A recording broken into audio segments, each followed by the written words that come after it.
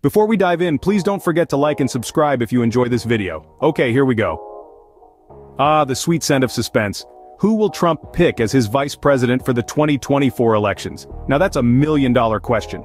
The political grapevine is abuzz with speculation, and we're here to delve into the juicy details. One name that has been making the rounds is Senator Tim Scott of South Carolina.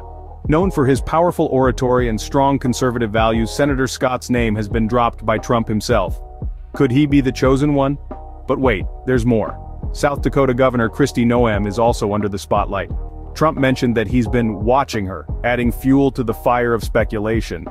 Noem, with her rural roots and strong alignment with the MAGA movement, could be a strong contender. However, some political pundits suggest that she may not add much political weight to the ticket, especially with suburban women voters. Interestingly, Trump is keeping mum about his final decision. In true Trump fashion, he's chosen to keep us all in suspense. His lips are sealed, and he's not going to announce his vice president for a while. It's a political chess game, and Trump is the grandmaster. He's got us all guessing, creating a whirlwind of intrigue and speculation.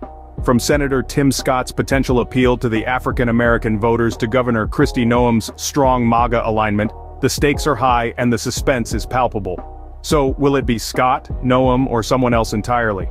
Maybe a dark horse is waiting in the wings, ready to surprise us all. Well, we'll just have to wait and see, won't we?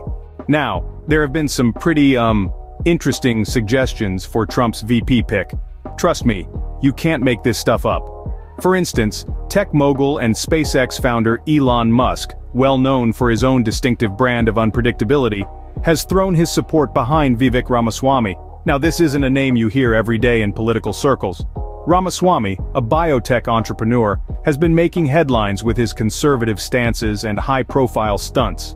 And Musk, well, he seems to be quite taken with the idea. Perhaps he sees a bit of his own disruptive spirit in Ramaswamy. Or maybe it's just another one of Musk's famous curveballs.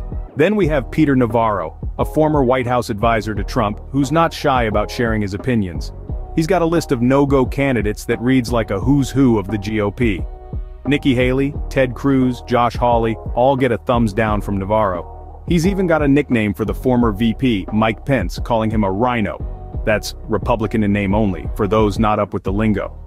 But don't worry, it's not all doom and gloom in Navarro's world. He's got his eye on some high-probability targets like Florida Governor Ron DeSantis. Navarro seems to think that if DeSantis agreed to be Trump's running mate, it would clear the Republican field and make them unstoppable. But then again, DeSantis is pretty busy with his own re-election campaign as governor of Florida. So, will we see a Trump-DeSantis ticket, or perhaps a Trump-Ramaswamy one?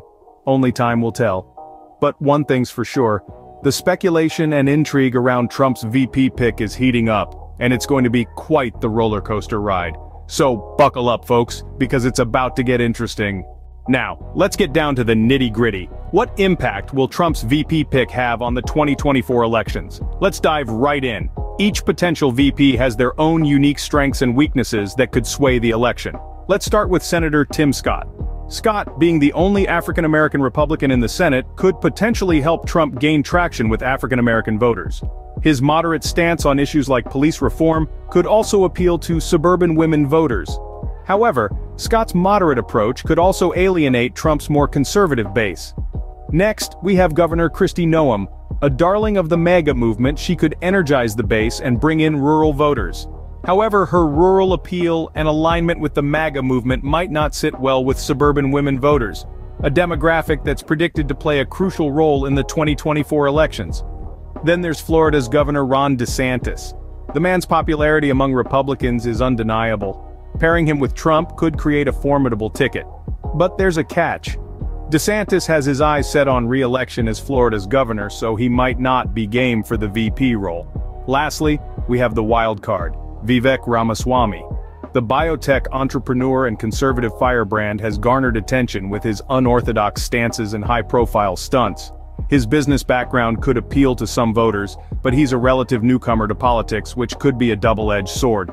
Of course, these are all speculations. The true impact of Trump's VP pick will depend on a myriad of factors, including their ability to campaign effectively, connect with voters, and present a united front with Trump. So, who do you think Trump should pick as his VP? How do you think they'd fare against Joe Biden in the 2024 elections? We'd love to hear your thoughts.